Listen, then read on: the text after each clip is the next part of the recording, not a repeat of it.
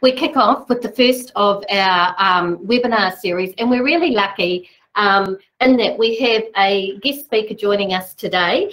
I'd like to introduce Pamela Streeter. Pam is the Head of Learning here at Te Papa. And so she's a very experienced curriculum designer. Before she came to Te Papa Tongarewa, she had 16 years experience at the Ministry of Education, where she worked at the system level to be able to create the conditions for meaningful and engaged lifelong learning so that every student in New Zealand has the best opportunity to achieve. The focus of her work has been guiding and challenging the conversations around the future of learning, transformational learning opportunities, and the role of digital technologies in learning and life.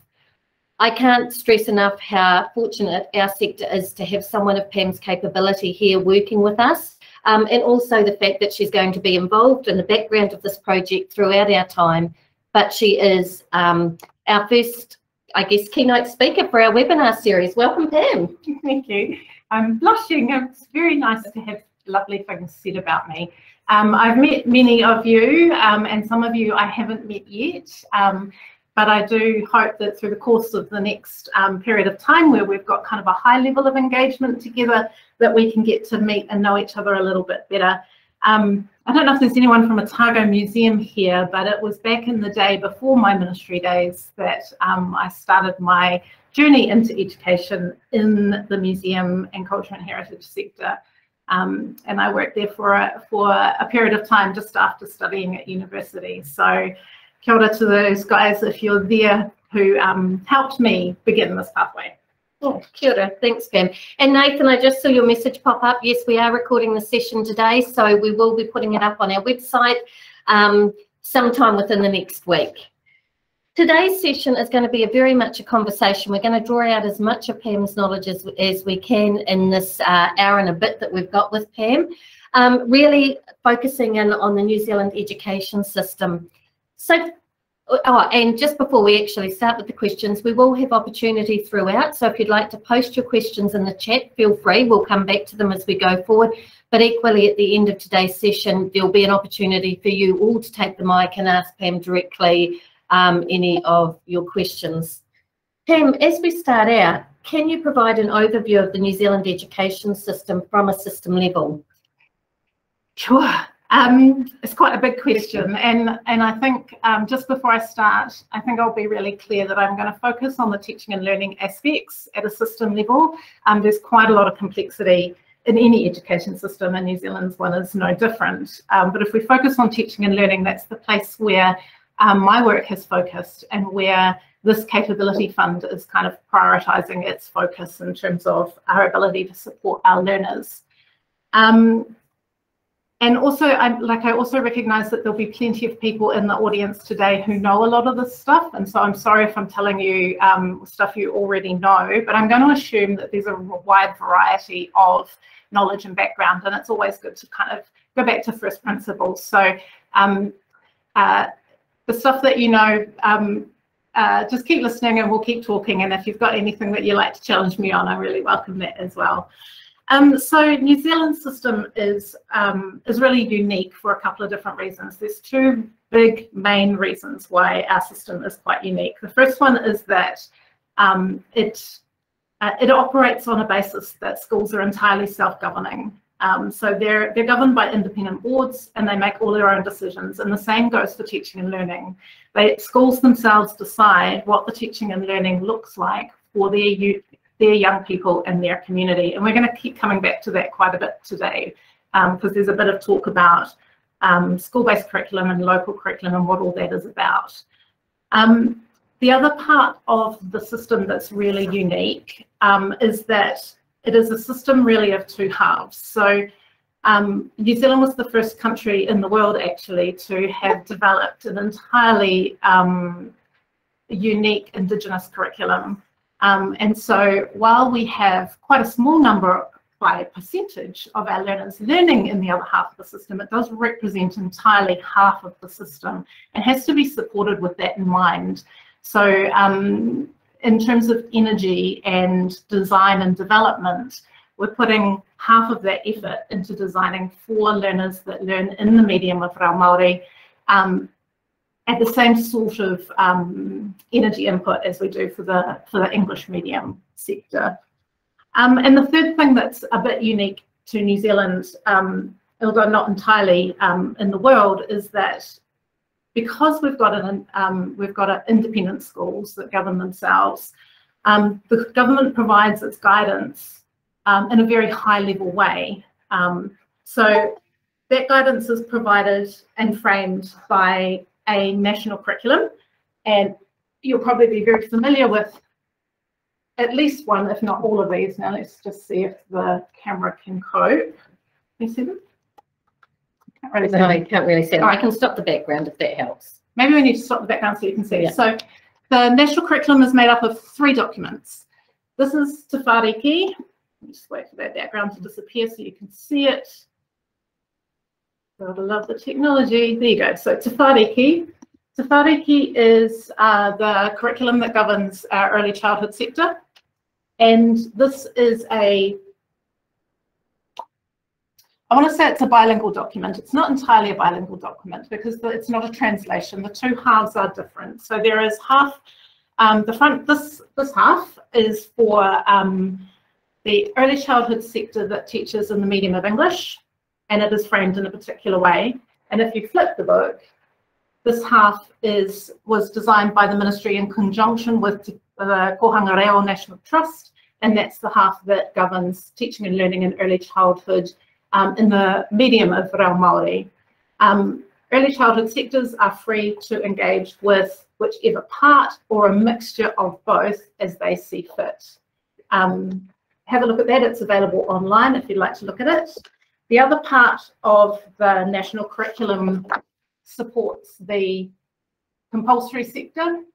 And so we've got the New Zealand curriculum, which governs English medium teaching and learning, and Te Marautanga o Aotearoa that governs Māori medium teaching and learning.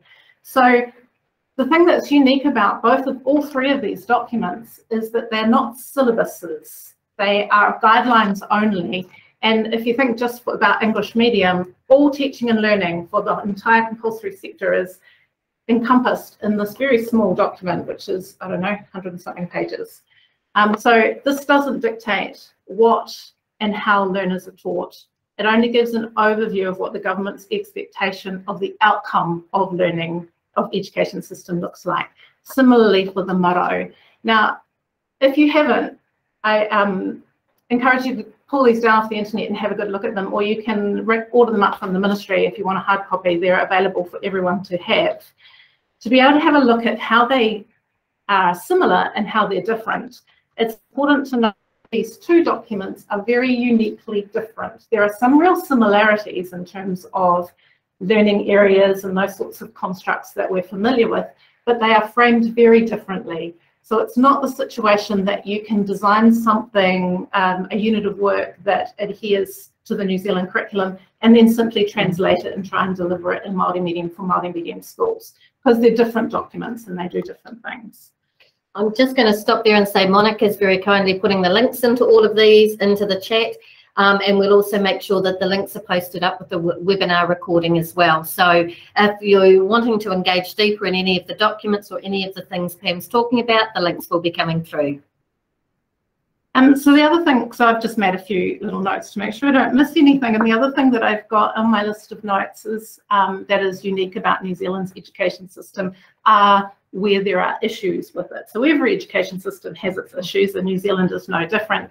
We're considered internationally to be a very high-performing system, but we are also noted internationally as having one major issue in that data, and that is the size of what they call the tail of underachievement. So there's a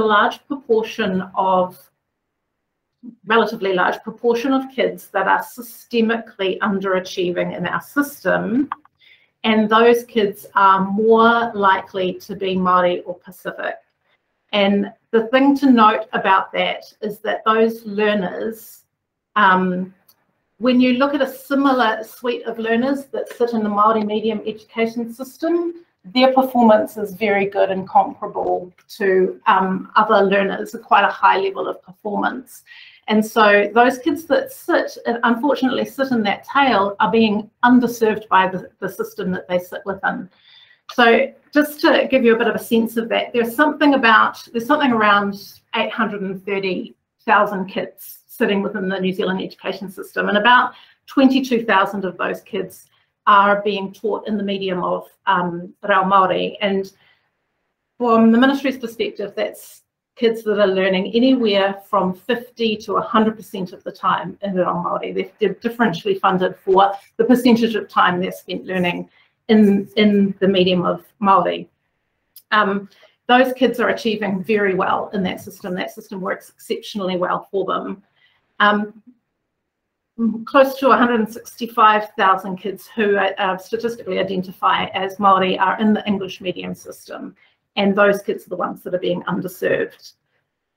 Just a quick step back, because I wanted to give you a sense of how our system is made up in terms of its complexity. So in those 830,000 learners, about 700,000 of them sit within what's called a state system. So it's a system that's entirely funded by the government, and the expectation is that those schools adhere to one of these documents. Now I'm just talking about, so I'm going to be clear, I'm talking about the compulsory system. So there are the exception being the accredited sector.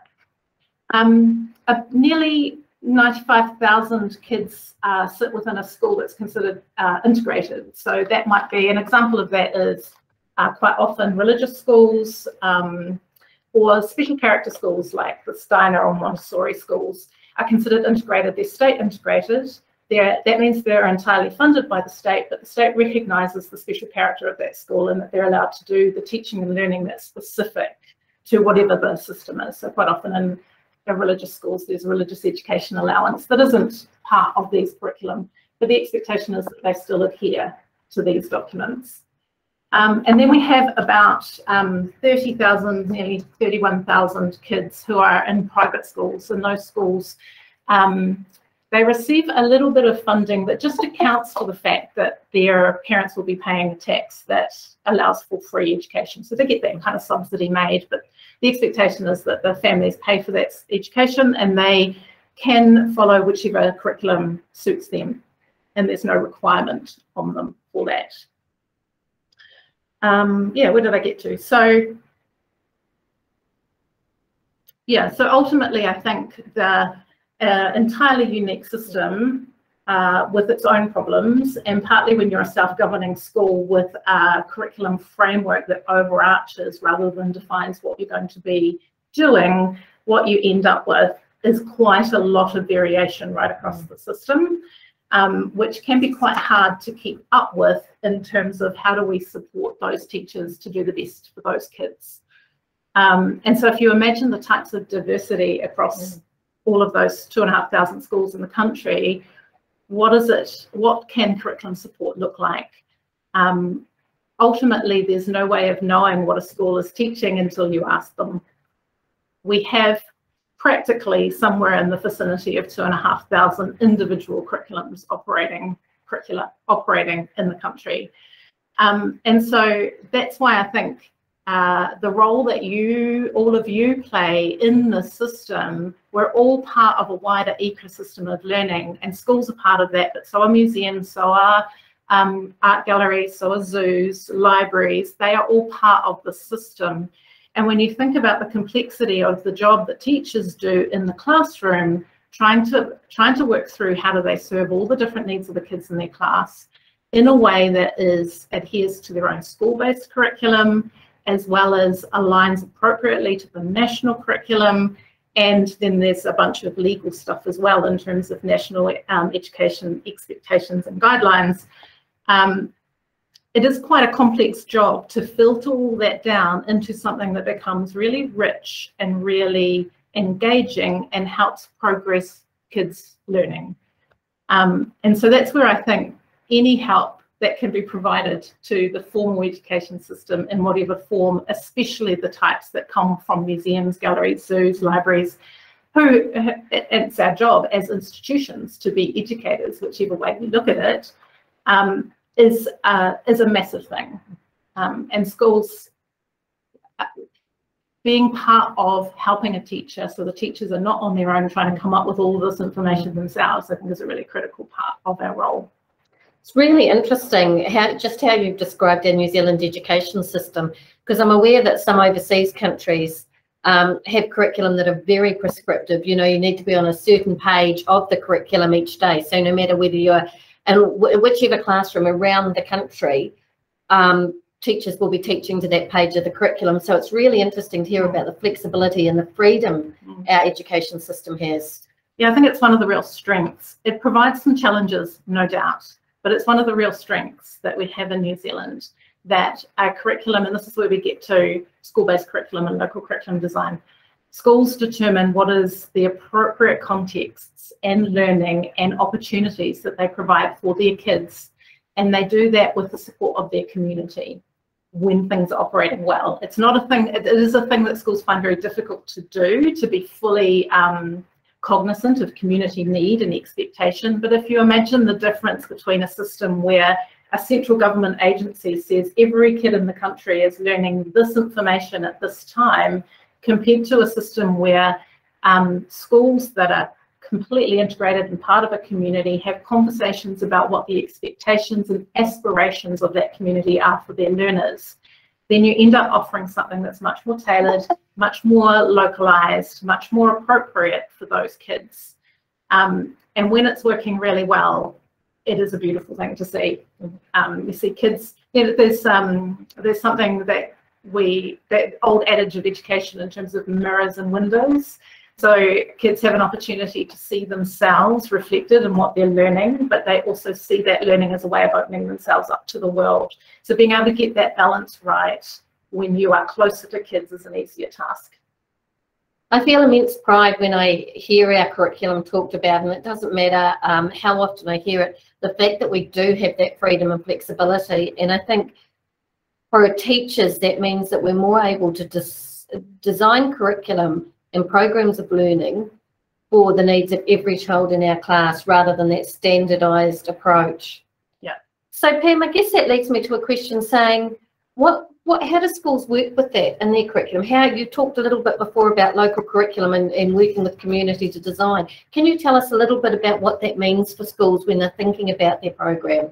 Yeah, so there's been quite a lot of talk about local curriculum more recently in the last year or so, but it's something that's been around ever since the New Zealand curriculum was written in 2007. Yes.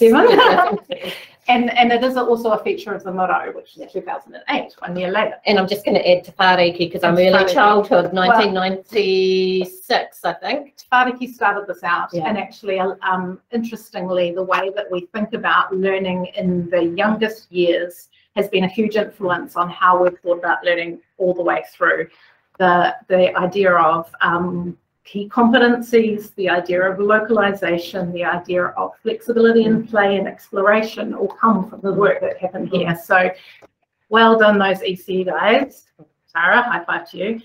But back to local curriculum. So on page 37 of the New Zealand curriculum, there's 3 pages, which is quite a lot for this document. It's not a big document.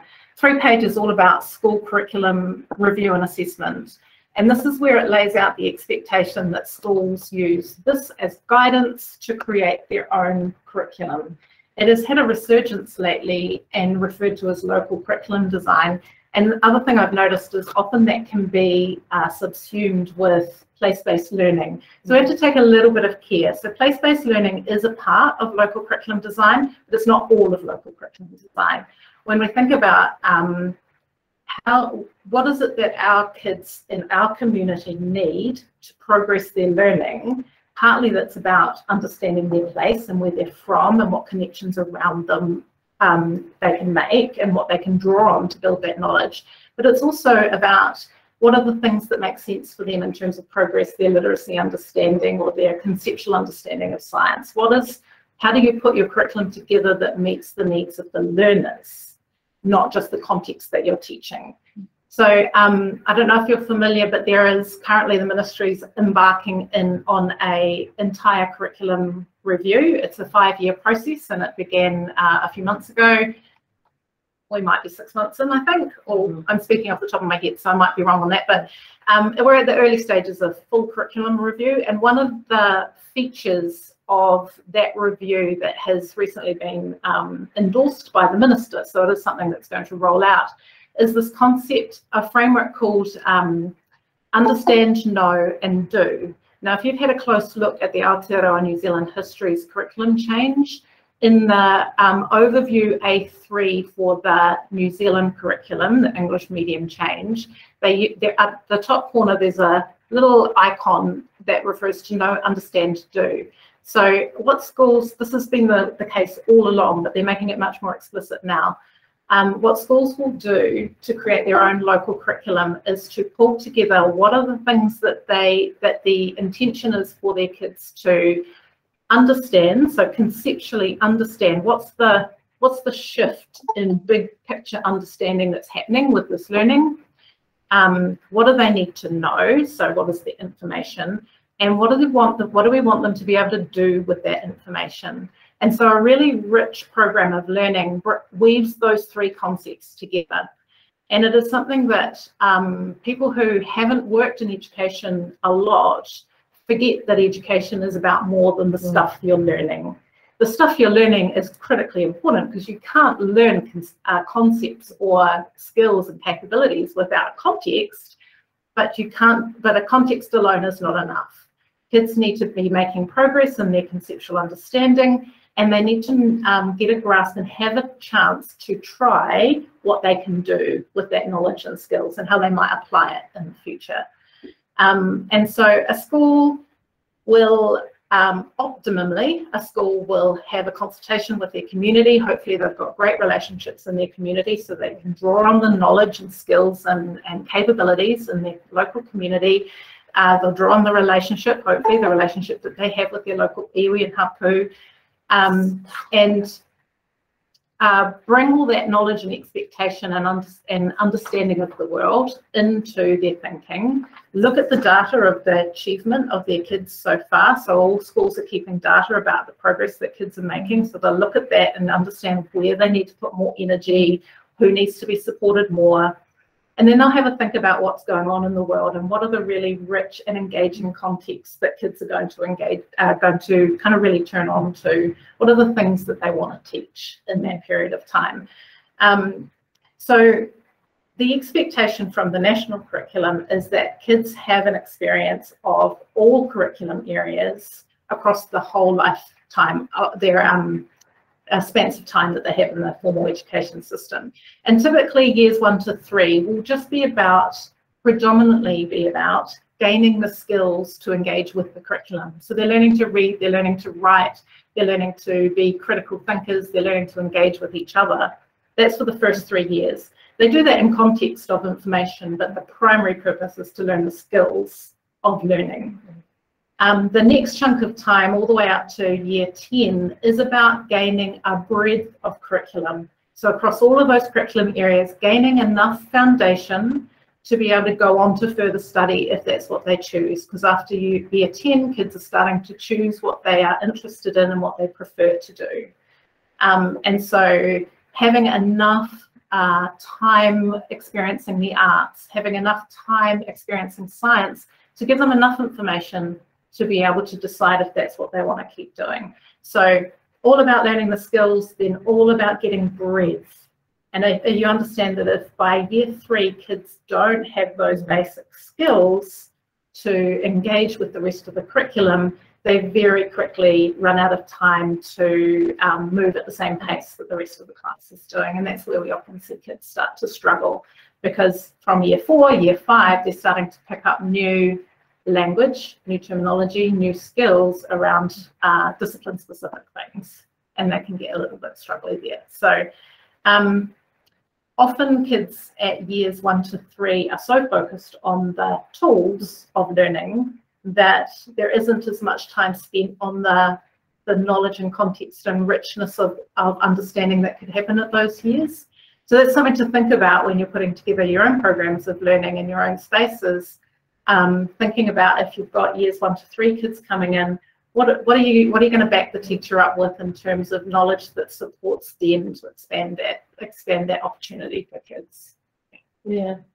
Really interesting the way you've described it and thinking about those chunks of time. And, you know, when I think about our youngest learners, those essential years, you know, the years 1 to 3 that you were talking about are crucial for getting that skill development in, because you're right, that's when we start to see the gaps in our system for students who struggle. And it really makes me sad when I see our secondary students who are still struggling with their literacy, with some of those basic skills that prevent them from gaining or getting deeper into that content. The other thing that what you've just said has reminded me of is that a New Zealand system is what's known as a standards-based system. So not until you get to NCEA are there any formal and consistently applied assessment tools. So nobody follows a standardized test.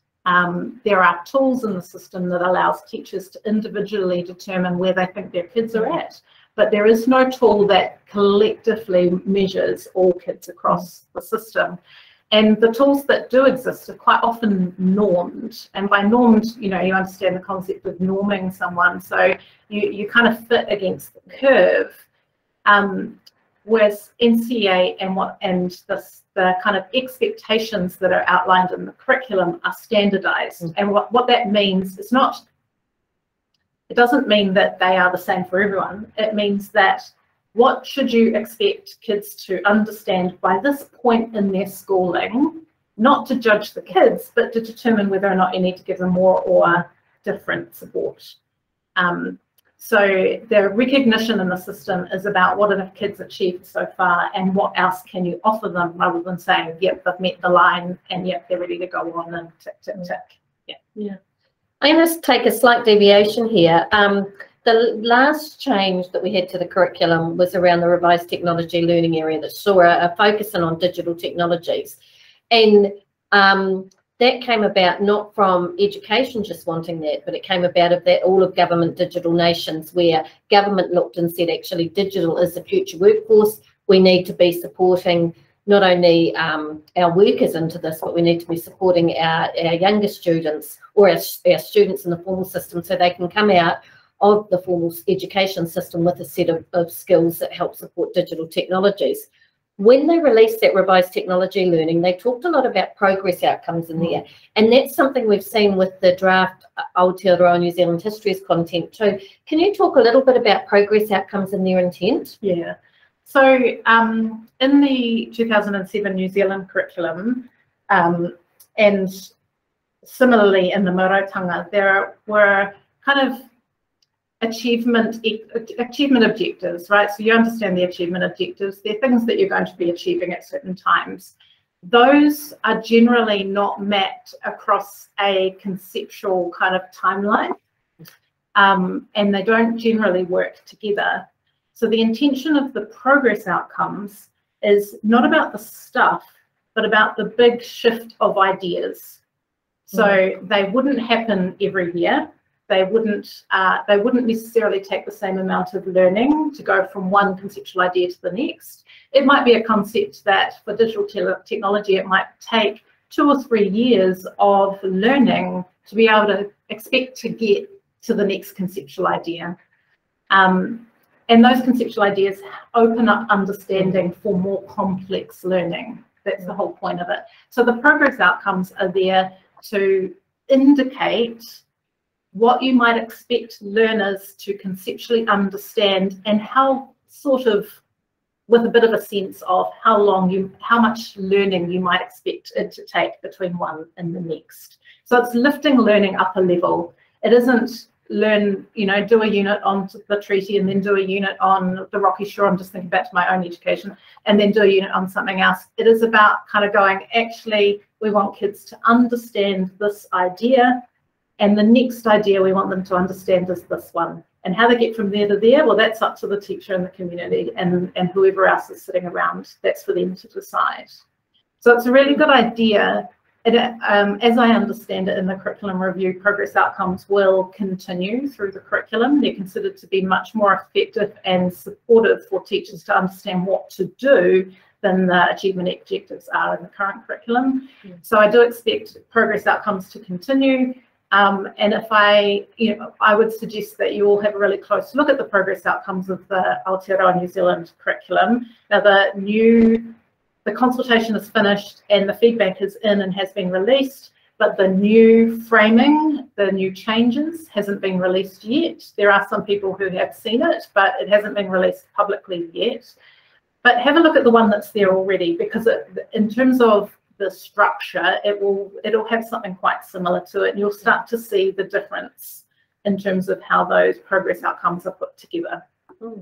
One of the things I liked when I saw the progress outcomes in the Aotearoa New Zealand History's curriculum content, as opposed to the revised technology learning area focused on DT, was the simplified language. In the digital technologies area, it was very complex.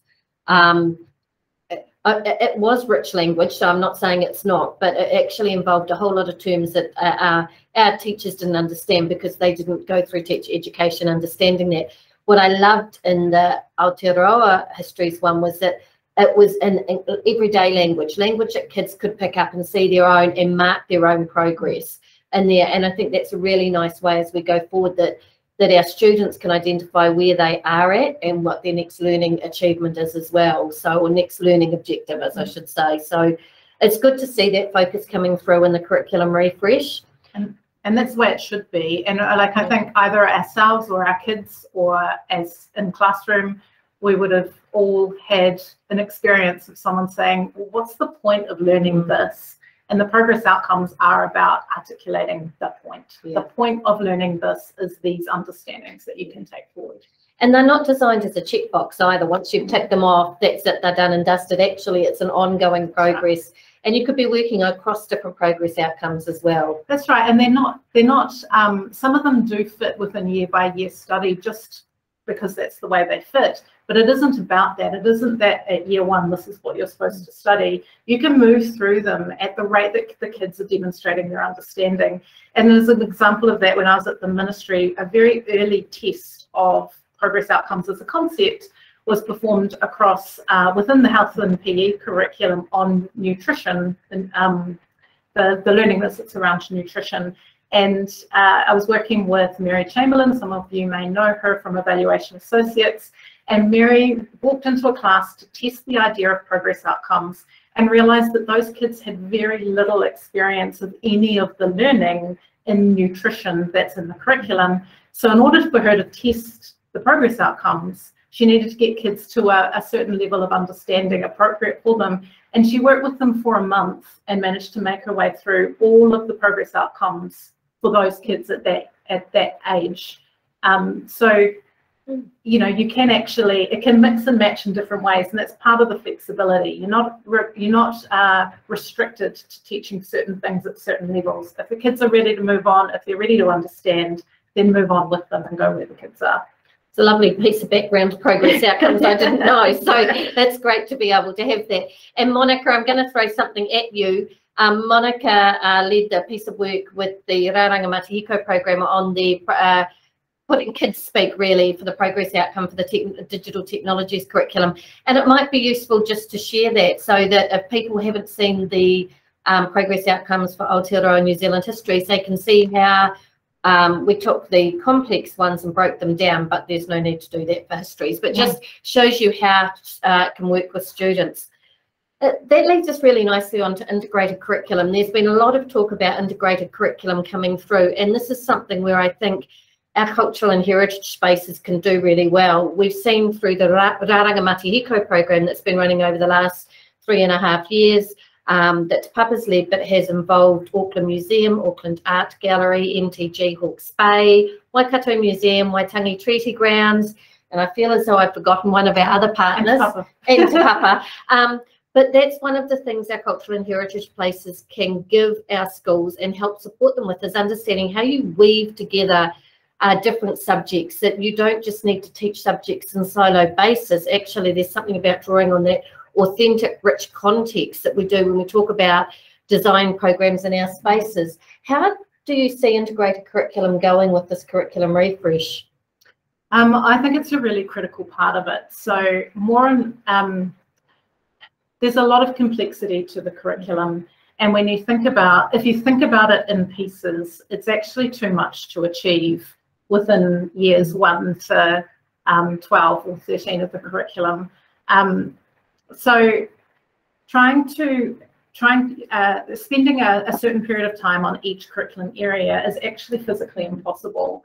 You have to think about learning in a connected way, and it also doesn't make sense logically to teach in disciplines because the world doesn't work in disciplines.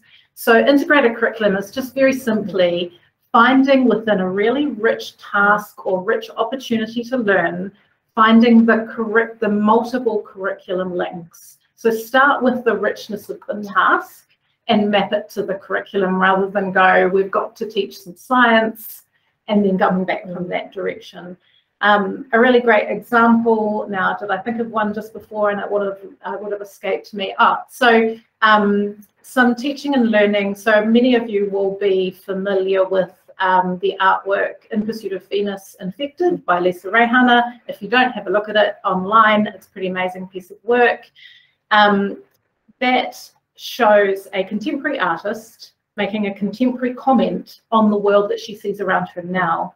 But it's based on the De Four wallpaper, which is a very historic piece of work, a piece of art, which presented a comment on the world that was seen by that artist back then. And in order to be able to present that work, Lisa's has had to understand and research and engage with a lot of New Zealand's history, a lot of history of the Pacific, a lot of cultural norms, and you know, there's so much of her understanding comes out in this work in order for her to make a contemporary comment. So when you think about curriculum links, there's a lot of Aotearoa and New Zealand histories within social sciences. There's a lot of the art curriculum, understanding her practice, how she's put things together, her process from early designs through to the final product. And then in terms of the understand, know and do, the ability to be able to present that in a way that engages other people in that understanding and go on that journey with her to understand what her own response was to the De Four wallpaper and what inspired her to create her new artwork. So there's activities within that engages all of those aspects of the curriculum, which are incredible. It's an incredibly rich way to engage in curriculum learning. And as you can imagine, when you reflect on, you know, I talked about the diversity of the system, the diversity that sits in the classroom, the requirements on teachers, actually being backed up by people such as yourselves, going, actually, this is what we have in our museum, this is what we have in our zoo, this is what we've got in our science centre, that can help you unpack all of those curriculum areas. That's going to be like a life breath to teachers, because it is like I keep talking about how hard it is to actually really effectively pull those things together. And if a teacher knows that they have the support of these institutions around them, then it's a weight off their mind that they've got some really good content knowledge, they've got some really great curriculum connections, and someone's done that integration work for them. We can do it with our content, and we can do it once with our content and serve, you know, 30, 40 different classrooms. For efficiency's sake, it's a win. The UNESCO often talk about this notion of learning cities, which I know I talk about a lot too, because I really like that idea of that wider community wrapping around individual schools to support them. So regardless of whether it's your local library, your local gallery, aquarium, or even your local garage, for example, going where the knowledge is held in that community, because teachers, bless them, they can't be experts in absolutely everything. So spaces like some of our science centres have experts in certain particular areas, as do others. And I think within our Rāranga Matahiko program that we've been running about across our museums, it was a contract that we won from the Ministry of Education to support the digital technology area. But that was one of the last things that we talked about, we put into the program planning. So schools would come in and have a 2-day program with us, but we'd started with what the kids were learning about, what was the inquiry that was happening in the classroom. And the one thing I have learned, well, I've learned lots over the last 4 years, but the one thing is how well and how responsive our sector is to being able to support schools, not only in being able to plan rich programs of learning that support the school curriculum, but actually showing teachers how we can do that. Teachers are still learning that, you know, that curriculum integration. I think there's real opportunity for us to continue to support our teachers in that way. It was a long time ago, but I distinctly remember the moment where it kind of occurred to me that the schooling is a construct, and it's made up of constructs. And when we sit in these spaces surrounded by stories, reflections of community, artworks that are built on genuine, real life occurrences, that's the realness. The realness sits in the stories and the objects and the artworks that we advocate for. And the system is just a construct of organising resources around it. So let's help open up that realness, that authenticity of learning for kids. Now, I'm not suggesting that that doesn't happen in schools. Of course it happens in schools. It happens a lot, and it happens incredibly well most of the time. But it is a big ask, and we're here to support it. So that's one of the things that can be most meaningful in terms of our work. And it's access to objects in Tonga that they wouldn't normally have. Like I remember one of the programs that Laura, one of our educators at Te Papa, ran, when we first started, was there was a local Wellington school learning about the wearable arts, and they were creating their own wearable costumes. And through Laura and a curator, or it was a collection manager, I think, we had 3 wearable arts items come out of storage that the kids could actually look at and study. And we had I think it was actually a conservator, talk about the fabric and the way that the designers could put these together, and what it meant for these students who got this close-up look of these 3 garments. But they understood the knowledge and things to think about when they pulled their own items together at school. And it was one of those first times that I thought how influential we can be in children's learning on an ongoing impact, and I guess lifelong learning, really. Yeah. So as cultural and heritage practitioners, how do you see us fitting to support the curriculum, apart from what we've just talked about? What are the other ways that you can see us as helping schools, helping our learners in our communities? I mean, I think about these spaces, the spaces where we work, the diversity of these spaces where we work as places of lifelong learning. And so opening up these places for our young people to believe belong to them, I think is a really critical part of everybody's journey. We know that there are a lot of people who don't feel like they belong, say, in a museum. A museum is, by its very definition, a colonial construct. And those places are not felt to be welcoming. And so if through our support for learning, we can become a place where kids feel they belong, that they have some say, that they can be part of, and they carry that through into their life, it means that learning doesn't stop when it's facilitated by a teacher and an educator, but it continues into their lives. And we know, we all are here because we believe very essentially how important these places are in terms of preserving our stories and providing perspectives and continuing learning through life. So that's the big picture. In the practical sense, I think building the relationships with schools that ensures that we don't end up being the end of term kind of celebratory teachers switched off, hand over the kids to the educator end of term visit, but become a critical central part of the teaching and learning of whatever unit that they're doing. And what I've found here is that it takes some persuasion to schools, because if they're not thinking of using us this way, then that's not what they're going to be doing. They're not going to be asking for that from us. And so it's taken time building relationships, having conversations, working alongside, prompting and providing more each time to start turning over teachers' views that actually they can come here and ask for more than what they might have expected in the first instance. So having a sense of how we might be able to design with and for teachers, perhaps teacher advisory groups where you have them and going, actually, what's going to most work for you?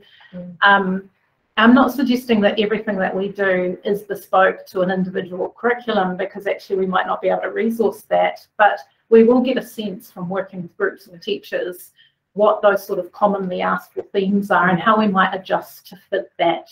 And I think about it here at Te Papa to be less about our exhibition and what we want people to know, and more about what is our audience trying to achieve and how can we align to that. And sometimes that works best because we've got an exhibition showing, but sometimes we have nothing nominally on the floor that aligns to that.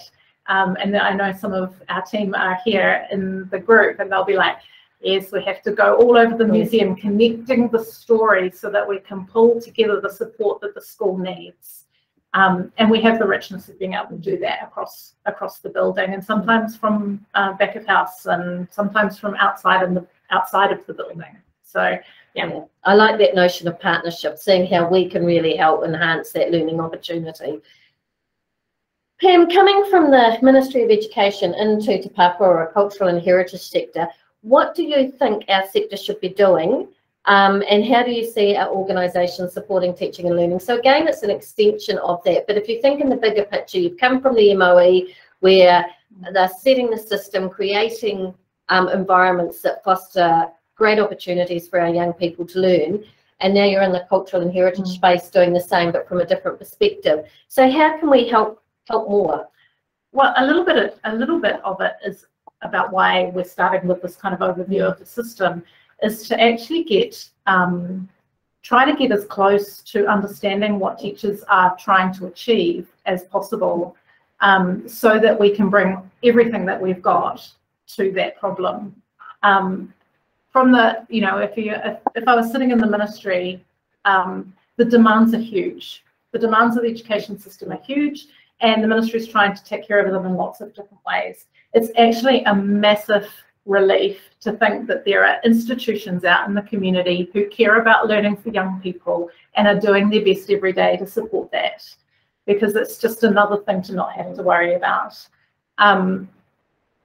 I would always want it to see it as something that is aligning to what the teachers are trying to achieve. So if the teachers are struggling to understand Aotearoa New Zealand histories and feel uncomfortable in that space, because that's what they're telling us, then we need to line up alongside them and give them whatever support we can so that they're feeling more comfortable. That's what I think is of serving our young people, is serving their teachers to be able to do a better job serving them. And that's about finding out what they need, not thinking about what we're trying to promote. Yeah. So you touched on advisory groups earlier and having a group of teachers as advisors, but equally too, we could be holding monthly teacher network meetings, or maybe even termly teacher evenings, where they can come along and we can just have a discussion about what they want. But we can also, I think, because Aotearoa New Zealand Histories is so is the next big curriculum change, and as you've identified, we've had a lot of teachers tell us that they don't feel prepared for it. And I really feel fear, and I'm not going to get into my feelings around the history, but I wouldn't like students to be sitting in a classroom learning about histories from a PowerPoint and a screen when they're learning about the local awa or the local manga, where they could be at and experiencing it in all its richness. But I won't get started on that. But I guess what I'm thinking is one of the things that our sector could be doing to support teachers is to have maybe those termly evenings where you come along and we share an aspect of our local history. And maybe it's not just us. Maybe we invite local iwi and things like that. Is that something that you would see as beneficial? Yeah, I mean, that you've touched on something that is quite challenging in the system. I think we all need to think in our own spaces really carefully about the roles that we should be playing and what platforms we should be standing on, and when it might be more appropriate to involve others. But it's possible that we might hold relationships and connections that schools don't hold, and can be something of a conduit for that. And I think there's some real value in that. Possibly, you know, you mentioned involving iwi. I think particularly in relation to the New Zealand curriculum, the Aotearoa New Zealand Histories curriculum, a lot of those primary stories are referencing the stories of iwi and hapu, which is exactly where that should be. But your local iwi and hapu might be overwhelmed with inquiries from schools. And so is there a way to use your own relationship to help take the pressure off, or provide a forum for iwi to come and share their stories to a greater number of schools, or think really laterally about the role that you could play to help play this out when you're thinking about the pressures that everyone in the system is under, and what can we do kind of sitting in the middle. Look, we've done a lot of talking, and I was going to pause throughout to see what comments were coming in. We are going to have Q&A when we finish in about 5 to 10 minutes, but I'm just going to pause now. And Monica, Mel, see if there are any questions that came in that I have completely ignored while we've been having a really great conversation. I can see Mel shaking her head. Monica, no questions. So that is fantastic. As I said, we will pause shortly and open up the floor to you. I'm just thinking, Pam, you're a mother of two young girls. They're at primary school. As a parent, what do you want to see when you know your girls are going out into their local cultural and heritage sector, which I happen to know is Pātaka for you? Yeah. What do you hope they receive when they go to places like that or on their local excursions? Well, I mean, I recognise that my kids are really privileged to be the offspring of someone who works at a museum, and honestly, when my kids come in here, they do strut around like they own the place. And I think actually that's what I want for all kids. I want kids to come in and feel like they own the place, that it's theirs.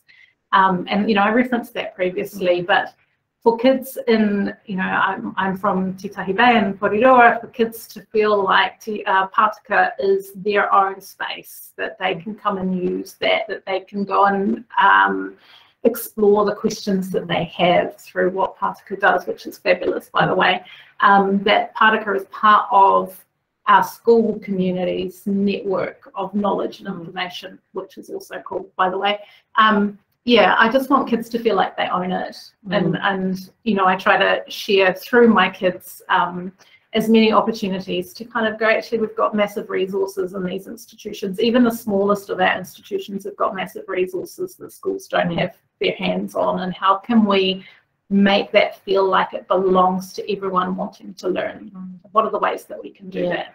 And I think there's real benefit in that. Like, I think one of the programs our learning team does, Donald, Laura, and the rest of the learning team, is we have a Gallipoli Perspectives program that involves drawing on the scale of our war exhibition. But then there's part that takes place in the void around a sort of virtual reality, augmented reality experience, but getting kids to reflect on their emotions of what they've seen through an exhibition that is quite emotional and can be overwhelming. And what I remember when we were first testing the program and standing out there and watching the adults, the visitors that had come to the museum, watching the kids engage with the content and the storyline and showcasing their emotions. And I remember one elderly couple, his wife was in the gift shop, and he just stood there for ages, and then he went and got his wife, and they stood there and just watched these kids, and then got involved with conversation. And I don't know what the conversation was about, but it was just, they were really interested in watching the kids' response to that particular exhibition, but also having that conversation with them. So in my, when you're saying about kids making the space their own, there's real benefits to our places from that as well. I did a little bit of, I went to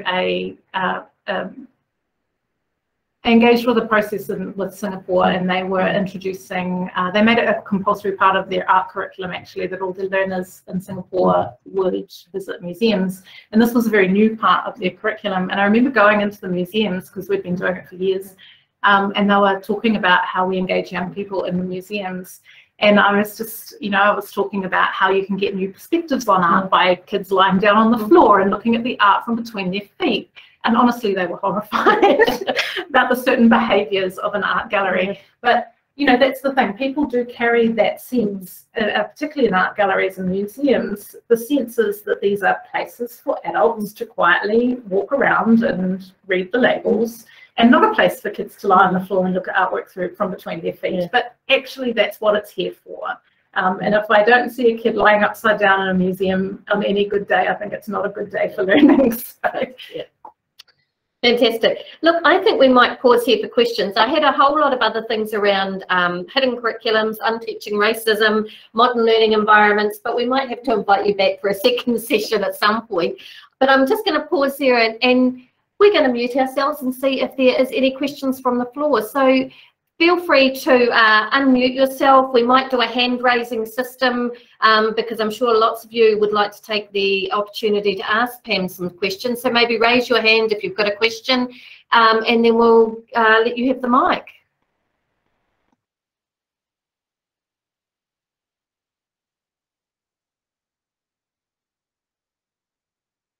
Monica, I can see that there might have been some questions coming through. If there were, would you mind just reading them out while I've just lost the ability to see the questions and go back into the chat. So there was just a few comments in there. Quite a few of them were just the links that I put in there. There were some comments in there, like by Steve, about in the UK, trainee teachers do a placement as part of their teaching qualification in an informal learning venue or site to get a better understanding about how to integrate those sites in the classroom. Now, I think that's a fabulous idea. I know from my experience at Waitangi that we've had some teacher trainee groups come through. And I remember one particular instance where there was a lot of excitement about understanding how they would fit together. So that would be really cool. Laura commented how she really liked the idea of those network evenings. And I think those network evenings could be a really good idea. They could be in a more urbanized area. They might be harder or easier because more people are around. I well understand Barbara, who has put a comment a little bit further down, where she said the most responses she has received is after she visited schools face to face, talked to them about their needs, while people sort of ignore emails, don't they? And we probably all have experienced that when we email schools, you know, it's yet another email in their inbox and it might just disappear. But once they step foot on, it's interact with people who are involved, step foot into our spaces, people usually go like, wow, I didn't know we could. So that's sort of the summary of the different comments. Mel just put a lovely comment in there. Inviting teachers in alone could be very beneficial to spark ideas and discussions and sort of co-create a tailored mini program before a class is ever brought in. Absolutely agree. I know that at Waitangi we often say to the teachers and adults, come back some other time without the kids, so you can actually, you know, do things at your leisure. But it's almost more important to bring them in beforehand and have a chat to them. Now, it's not suitable at every venue, but just thinking back to my teacher days, events that involve beverages and snacks after school. I'm not going to say of what kind. They would usually be quite attractive to me as a teacher. Timanawa, Staff Tuesday, Himani, and Miriam just talking about, oh yes, thank you, Laura. I was thinking she's the one. But our Timanawa colleagues were just saying they tried a special invite evening for teachers who where we toured them around our spaces and talked about new programs. And then we went into an opening with a glass of wine. Excellent timing. Oh my gosh. I think I need to come and visit a few of your guys' spaces. Yes. You know, I've done a few teacher events over the years, whether it's been in the cultural and heritage space or through other things. You can offer all the free events in the world that you want, but the registration numbers and the attendance always at least doubles, if not more, if you offer wine. And through Laura, I've learnt cheese as well. It's amazing what just a couple of little things like that can offer. And I know not everyone can do that, but it's a good opportunity. Keely, you've got your hand up for a question. Kia ora. I'm just interested to know if anyone has already run a sort of histories curriculum-based get-together with teachers, because we've obviously been doing our own research and things, and there's just like such a broad amount of stuff that they could look at, and I was wondering how you've picked out which things teachers are interested, or how you've given them the information without overwhelming them with, you know, everything that you've read and every book that you've found and every person that of interest, how you've decided on which bits to pick out as the main stories. Monica, I take it you've got a response to that. Yeah, yeah. Funnily enough, I had a conversation with one of the team at Waitangi about something like this today, Keely. They were thinking about how they could support teachers so I haven't run it yet, but just the ideas I ran past them was, there's two different aspects really that one could talk about. One of them could be, how do you teach this in your context? And, you know, there is 2,500 schools, so, you know, 2,500 different ways, and then the different year levels. But you could also use the whole idea of understand, know, and do, and apply that to the teacher learning, and have a look at where in the curriculum does it touch to things that you know, and how can you help the teachers to do certain things, like to understand the causes and consequences of something that's relevant in your exhibition, or how could they critique what happened in the past. I mean, I was thinking of it in the frame of the Waitangi Treaty Ground. So you would say like things like, would this still be okay today to have two different versions of a treaty document, and they say two completely different things, you know, this kind of stuff. And you would then just have the teachers build up their knowledge so that they can then go and use their knowledge of their students, how they work with their students, how it fits into their school. And they could go like, yay, now I know more and I can understand that. So just two different approaches. One of them might be a little bit easier to facilitate than the other, because I couldn't see my chances to cover 2,500 schools needs. But there will be other people who will have exactly those ideas that they can share with the schools and go like, hey, I know how you can teach this to your kids at that year level.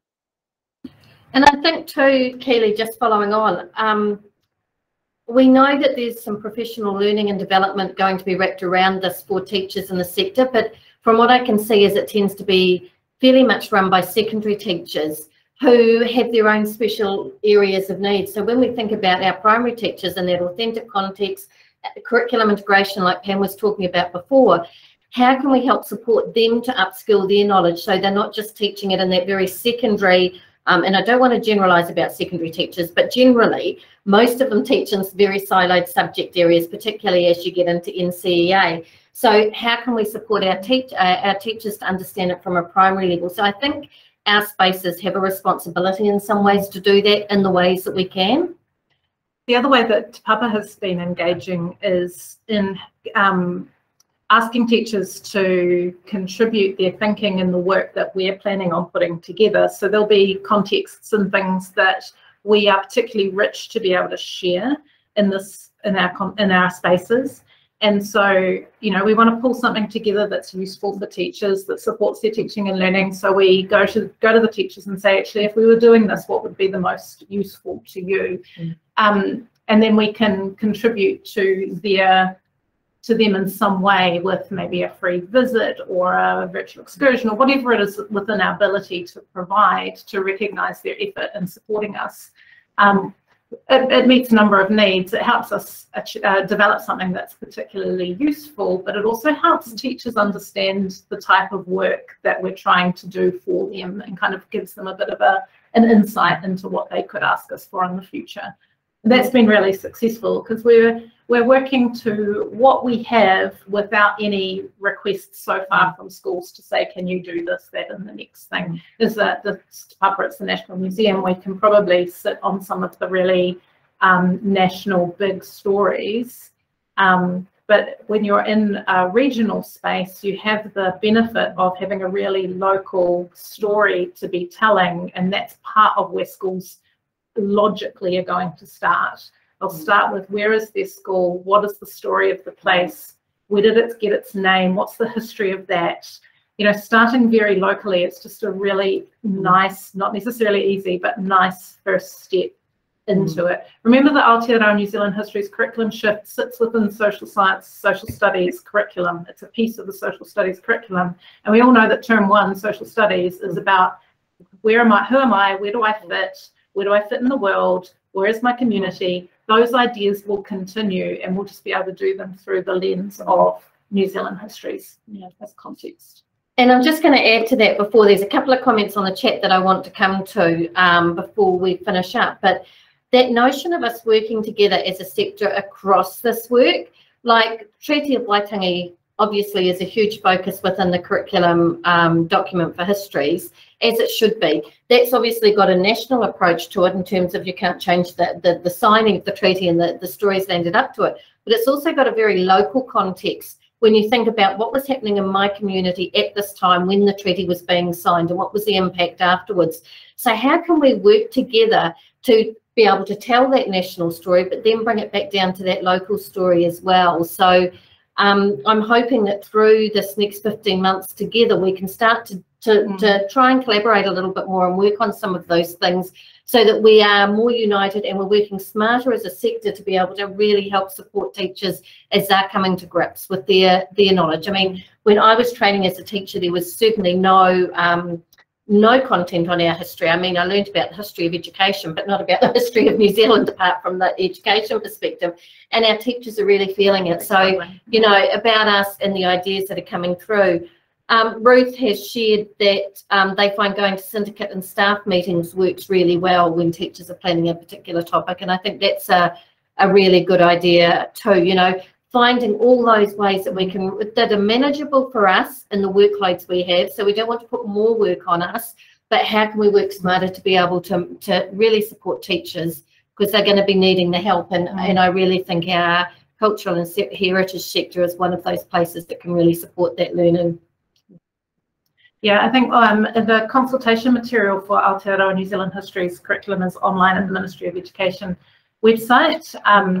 And one of the things that was clear from that consultation is the differences, is the number of people who believe that there needs to be a consistent and central, normed, I guess, view of history to be taught.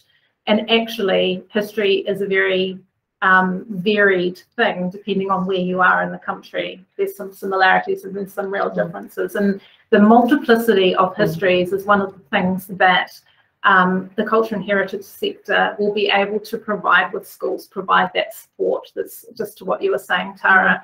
And it was identified in the consultation as an area of real uncertainty from people who responded. You know, weren't feeling comfortable about, like, how are we supposed to know, what is the story that we're supposed to tell without getting ourselves in trouble when we don't know the story itself. But you know, one of the really interesting things that I was talking to a colleague about is when the New Zealand wars were on, that was very much a North Island thing, but what's going on in the rest of the country, in the middle of the South, was the gold rush at the same time. So you know, you might be working in a space that is referencing the gold rush in Otago mostly in your content, but that's the same time as the New Zealand War. So let's pull that stuff together and make it come to life for learners, because people in the South were having experiences of what was going on in the North. It was just a different thing. So. And regardless of what our institutions or our spaces are, whether we are museums, galleries, aquariums, zoos, science centres, we've all got an aspect of that story that we can tell. So it's just finding, you know, how as a community we can work together.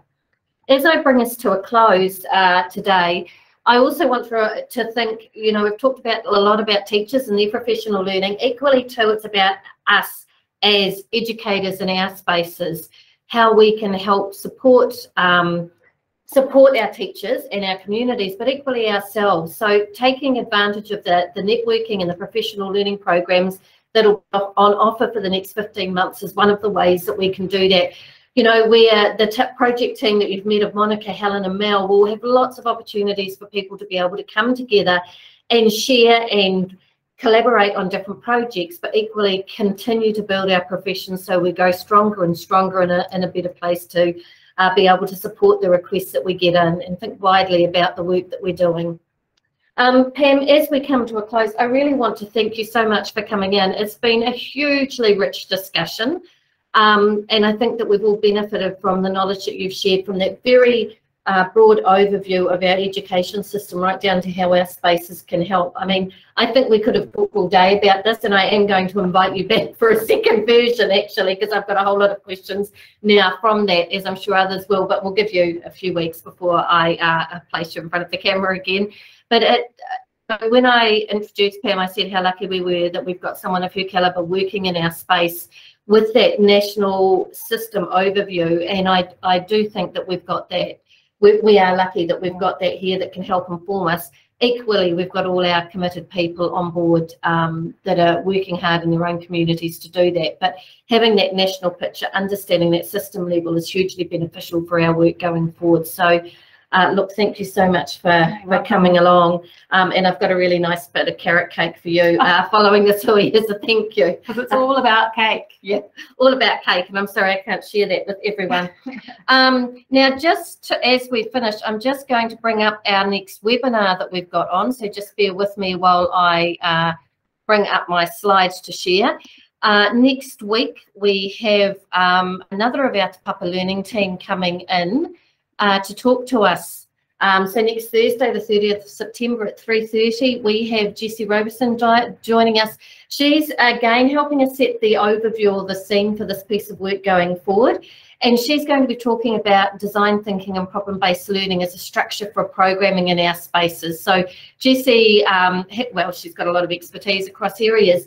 She'll be coming in and focusing on design thinking and how that can help us. So that's next week. The following week, we have Laura Jones coming in from Te Papa as well, who will be talking about visual thinking strategies, and but more on that coming up shortly. But join us next week for Jessie's session, and I know the links were sent out in the recent newsletter that Mel sent out to you. So same webinar link, I believe, and all that. But yeah, contact Mel if you've got any questions about that. But look, thank you everyone for coming along and being part of this. It's been exciting to see so many of you here for what has been an unofficial launch, but one that we here at Te Papa and the project team have been very much looking forward to.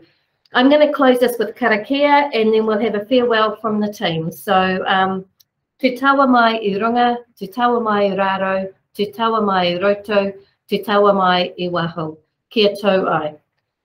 Te mori atu, te mori ora, ki te katoa, haumi e, hui e, tai hiki e. Kia ora, thanks everyone. Kia ora. Thank you. Thanks, everyone. Remember to reach out to me if you've got any questions or any ideas. We're keen to hear from you. That's what we're here for. It's been great having everybody come into this webinar, the start of many to come. Thank you so much for being part of this today. We look forward to seeing you again next week.